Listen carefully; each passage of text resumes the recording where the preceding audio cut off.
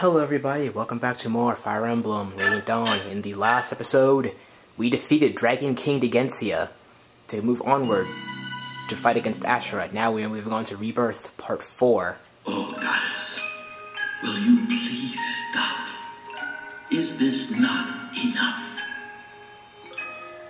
Your sister regrets all she has done.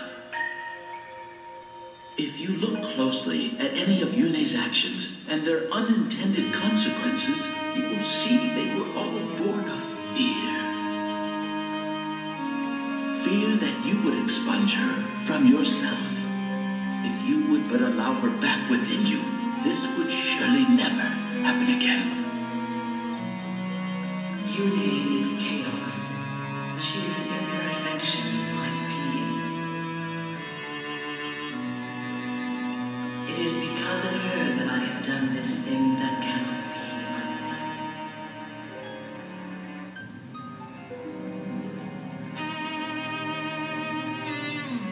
undone. No matter how I admonished you, you would not stop fighting.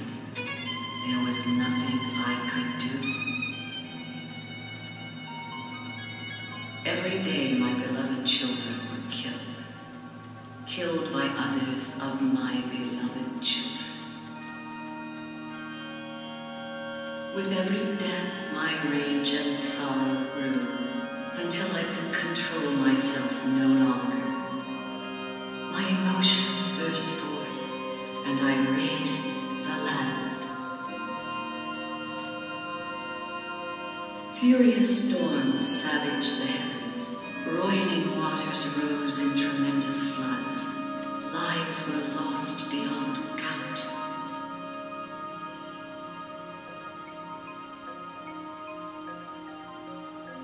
I will purge chaos from within myself. Never again will I allow myself to commit such atrocities. I will become a goddess to properly guide and protect my people. I will become perfect. But to nullify half of your being, we were terribly, monstrously wrong to suggest it. You shouldn't have to bear the weight of our foolish ideas. I was just lonely. My other half spent all her time worrying about the Lagoons and Bjork. She said she was going to erase me. I was only playing. I never meant to hurt so many. I understand, Yune. I won't do it again. I love all of you too. You paid attention to me. I don't want to go away. It would be lonely, and I don't like being lonely. I want to stay here with all of you. Goddess, I have a suggestion. If we here of our own will were to make a pledge to coexist, there would be no need to erase Yune, would there? In which case, we give you our solemn oath. Never again will either the Lagoons or Bjork seek the extermination of the other. So, Dheginsea, this is agreeable, is it not? I do not accept your pledge. Why? I cannot believe you. You are living creatures created in our image. You cannot seal away your instincts with reason. You are like us. You feel profound sorrow, anger, fear. A conflict will surely arise to overwhelm your reason and discipline. You will be unable to master your emotions, and I may once again make the mistakes that have led us here. The only way to prevent this is to expunge chaos completely. Yune must not exist. My decision has not changed. In that case, Goddess, would you consider an alternative to such drastic measures? We shall use the power of Sade magic to seal Yune in this medallion. Someday, and it may be in the far distant future, someday we may be able to earn your trust, Goddess. In the hope of that day arriving, refrain from annihilating Yune, please.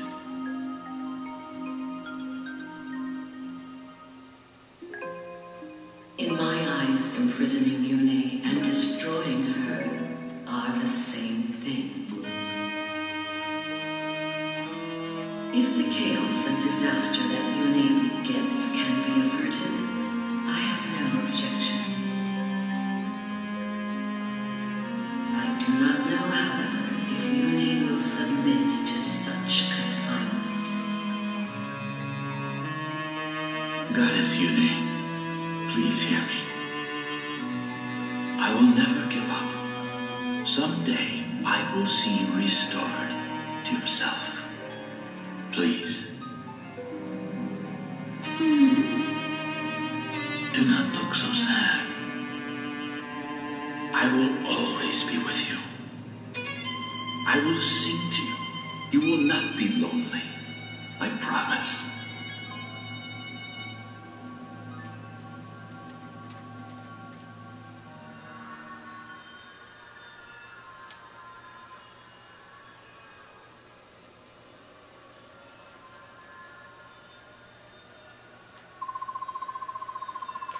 They're getting stronger and stronger. Whose memories are those? I know him. Everyone, Ashera's nearby, just beyond those doors. That's where we'll find her. We made it. Finally. You should know, Ashera may have changed since before her slumber. Order and chaos are meant to naturally balance each other out. If you take away one, balance is lost. I don't expect Ashera to have the merest shred of compassion. Talking to her will likely do no good. We don't have much choice. If talking won't work, then we'll have to use force. Otherwise, this has all been for nothing.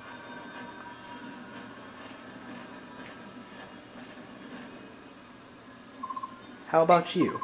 What do you mean? Are you completely chaotic? Are you out of balance? As far as I can tell, you don't seem to lean too far in either direction.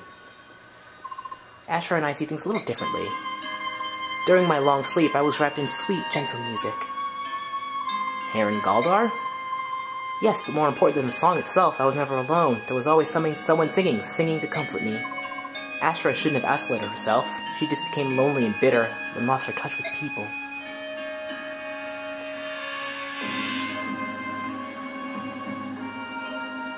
Hold on, this thing won't budge. What's wrong with it? The doors cannot be opened. Hey, look who it is. They have been sealed with powerful magic. Sephiran, you're alright. I'm so relieved to see you. I'm sorry to have been a cause for concern, Apostle. Forgive me. Sephiran, there's something I need to tell you. I'm not the true Apostle. I didn't mean to abuse your trust. I've known that for some time, Sonaki. Don't forget that I was almost a father to you. It honestly doesn't make a difference to me whether or not you can hear the goddess. Sephiran, thank you for always having been there for me. Empress, shouldn't you tell him about General Zelgius? Yes, I suppose I should. Sephiran, Zelgius is dead. I know you put a lot of trust in him, but he was also closely allied to Dayan.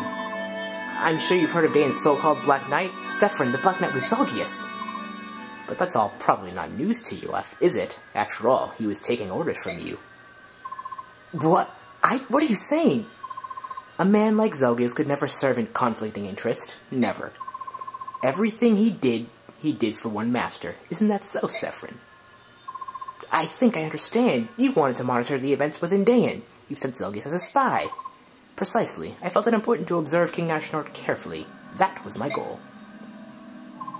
At the time, it was relatively easy to get an outsider close to the king. Ashnard was famous for employing powerful men with no regard for their background or social status. Obviously, he would have needed no convincing once he saw the blade work of General Zelgius. The Black Knight tried to take the medallion from my father and killed him. Tell me, Sephiran, whose plan was that? Ashnard's or yours? Calm down, Ike. Sephiran, would you please explain? Sir Ike, I'm afraid your father's death was an unfortunate result of Zelgius' own personal agenda. I did not order Sir Gawain killed. However, I must admit that I did ask him to seize the medallion and hand it over to King Ashnard. The goddess was to be freed, and all living creatures destroyed. Come again? You're insane. I couldn't have been more sane, Sir Ike. Attend and learn. My aim has always been to wake Ashera so that she might pass judgment on all the people of the world. What I needed was a war that would spread across the continent. How could I achieve this?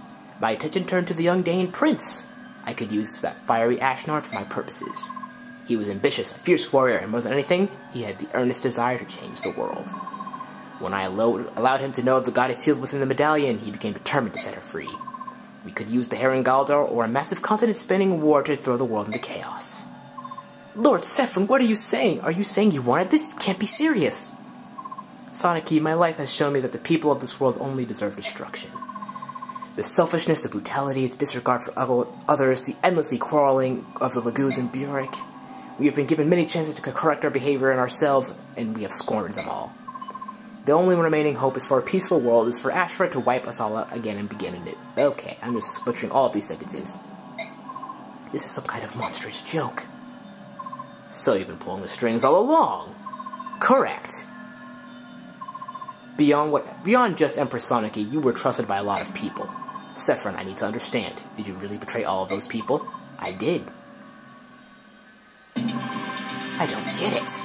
Why would you wake the goddess to pass judgment on us? Tell us why. How could you want that? It wouldn't make any difference if I told you. You would have to live a few centuries before you could understand. Years ago, my father went into hiding with the medallion. At the time, he got help from both you and Zelgius. Does this have anything to do with that? You seem to have sparked a distant memory of mine. Answer me. Why did you do this? I'm sorry, I can't tell you. At least not in any way that you would understand. Then I'll have to make you talk. This can't be happening. I won't fight you, Sephiran. I can't. Poor Soniki. You'll have no choice but to fight. The doors leading to Ashera are sealed by my very own magic. Killing me is your only way through. Sephiran! So it was you. All those memories penetrating my mind were yours. Since we entered this place, I think I've seen what you've been thinking, Miran. Give it up. Goddess Yune, why do you insist on calling me that name? I discarded it long ago, Yune. I've changed. Miran is a thing of the past. All I want now is the end of all that is. Please don't stop me. Miran.